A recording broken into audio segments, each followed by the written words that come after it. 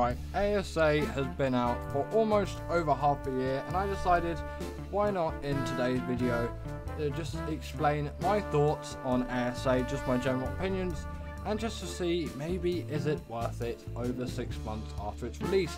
Let's just say ASA did not release in the best state, only really having the island maps. Fast Off Time was available free at the time. Now I think you have to pay either 5 or 10 quid for it.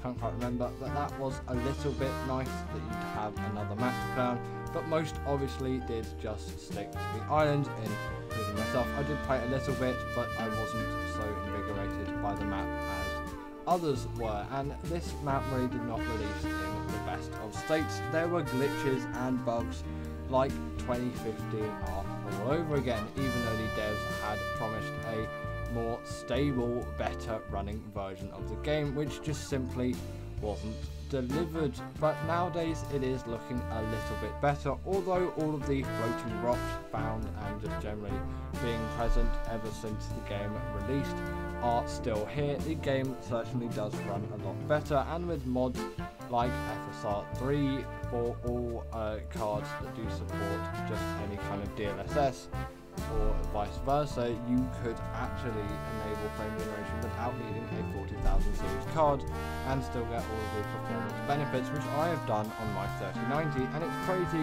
the 3090 still can't run this game with 60 frames per second at like medium high settings at 1440p in ASA. Okay, the 3090 is a pretty high spec GPU, not to blow my own trumpet here, but it is one which really does get a lot of performance in games. And in Arc I can max the thing out at 1440p and easily get 60. I need frame generation though in ASA to even touch that, and sometimes I still drop a little bit below it, although that is a lot less common.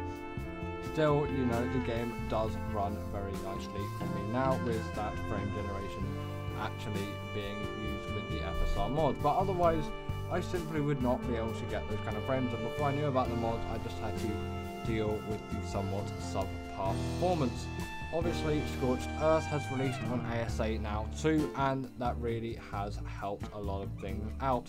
Bob's Tall Tales has been around too. I have listed my opinions on that in another video. I'd relax them slightly, but still probably not worth it for the 25 quid asking price.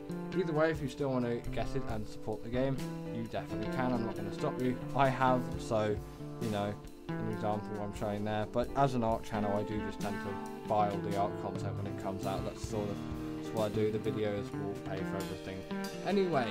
But you know, Scorched Earth released in a much better state than the island, and obviously it's a somewhat recent addition to ASA. It has definitely changed it for the better. There's just a lot more going on now, and you know, it's just a nicer experience to sit through in Arc. It's just been a little bit worse, as per se, when it was just the island really out and official. The Scorched Earth map had a lot of diversity, and obviously it did release for free as well, not including all the Bob's Tall Tales stuff of course, but that is again besides the point. The game did release this map for free, apart from the price of the game of course, but that could be expected with any real release these days.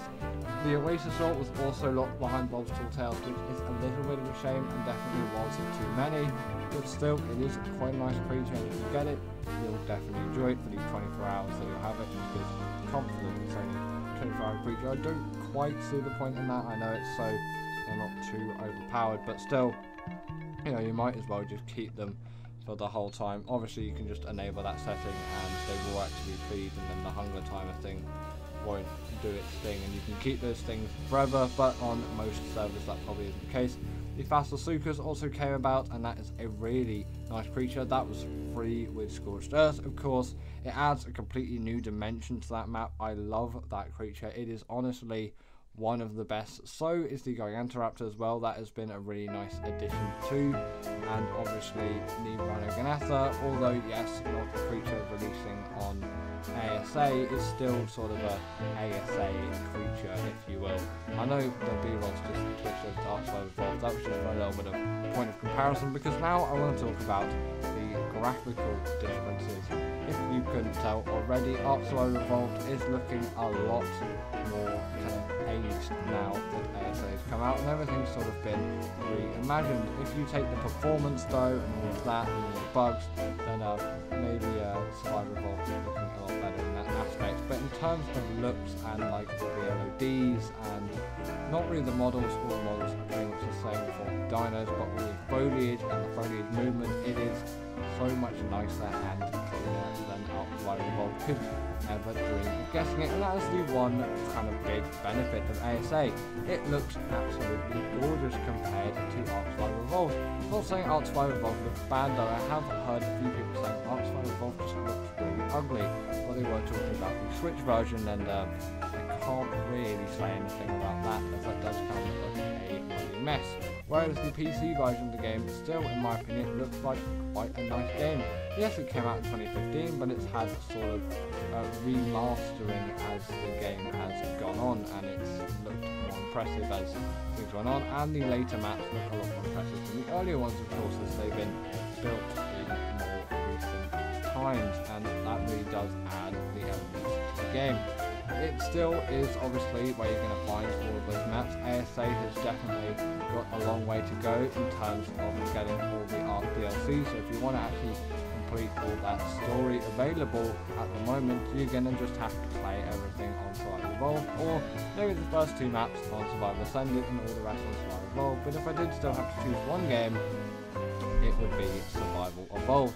Although Survival Ascended is a really nice, gorgeous looking game, and it's still a work in progress, that is probably the main reason why I would choose Survival Evolved. It is like a finished game now. They've essentially stopped developing for it, and that is it in its final form as a sense. Also, I find some of the mods that you can find on Survival Evolved and the integration of those mods is just a little bit nicer for PC, but for consoles, ASA is a little dream as mods are accessible on your doorstep. I do like that the mods are also all free on Survival Evolved. You have to pay for some of them on Survival Ascended, but I don't really have too much against that. I'm not going to argue that paid mods shouldn't be a thing, as mod creators do definitely deserve a lot of respect for everything that they do and make. Come on, they do spend a lot of time making and developing mods for this game. They do deserve all of the respect that they can possibly get for making these mods with really high standards and us really enjoying them. So it is definitely a good thing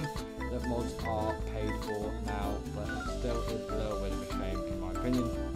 The thing is with ASA though, the performance and just all of the lack of content means I can't quite recommend it as much as Survival Evolved, although if you're looking to get into it, it is in a much better state now than it obviously was 6 months ago.